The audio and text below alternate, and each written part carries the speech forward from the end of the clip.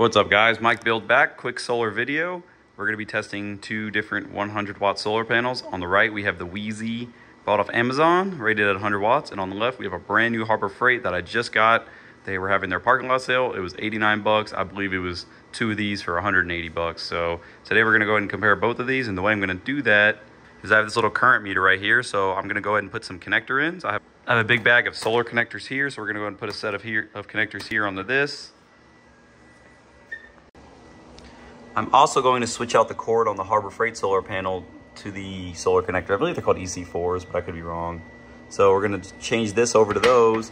The Weize panel, luckily, already comes with them, so no modification there. So just out of the box, this one's probably going to be easier to use, but it's easy to do a quick connector change. So I'm going to get the connectors changed on this, get the connectors put on our power meter. This is going to be our load for today, so I'm going to roll this outside. I'm going to use this as our load test, and we're going to see exactly how much power each panel puts. We're going to be able to see the voltage, the wattage real time, and everything. All right, got MC4s installed on the Harbor Freight panel. I don't know if I called these MC4s before, but that's what they are. MC4s installed on our power meter, and that's it. We're ready to go. In case anyone's curious, these are the crimpers I use, and I just use the cheap Amazon connectors. If you're gonna do this on a really high power system, I would recommend you use nicer connectors, but just for a small hobby system, these seem to work perfect.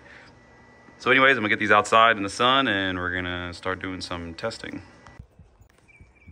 Okay, now we have both solar panels outside. I don't know how good this test is gonna be because we got a little bit of cloud cover, so I'm gonna try to wait to get as much sun as possible in order to do the comparisons.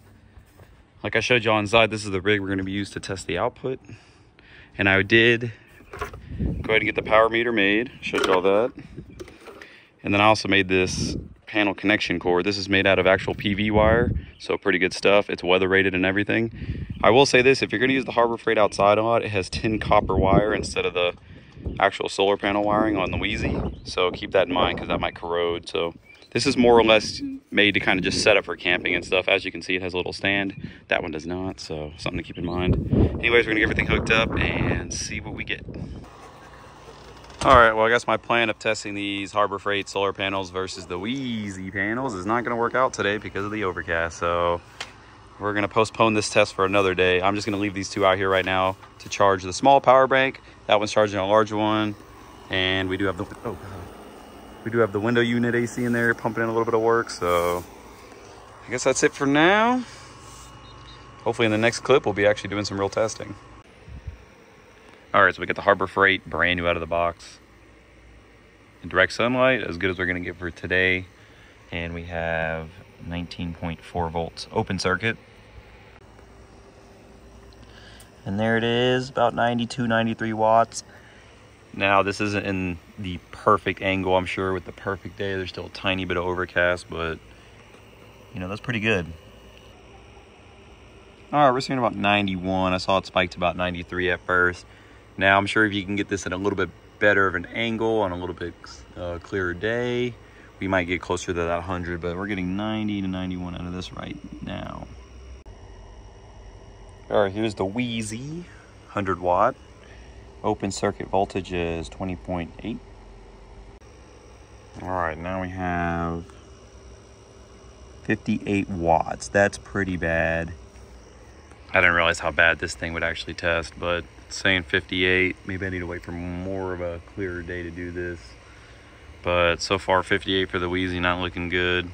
That's it, there you have it. We tested these both. I'm gonna do another test and another video on a better day because there was a little bit of overcast. I do believe the Harbor Freight's better than the Weize. I mean, there's no reason this should produce a little more than half of its rated output, and this was almost at full. So I don't think it was just the sun that was killing it. I just think maybe this thing really sucks, which kind of is unfortunate.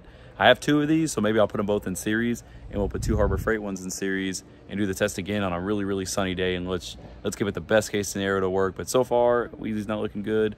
Harbor Freight on the other end, super awesome. So I guess the next video, we're gonna do the exact same test and just kind of see where we're at. And if we get the same results again, then we know the Weize's just junk. Now, I'll still use these. They're definitely not trash, but, you know, don't pay full price if it's not gonna give you full power, I guess you could say, you know, kind of feel like you get ripped off.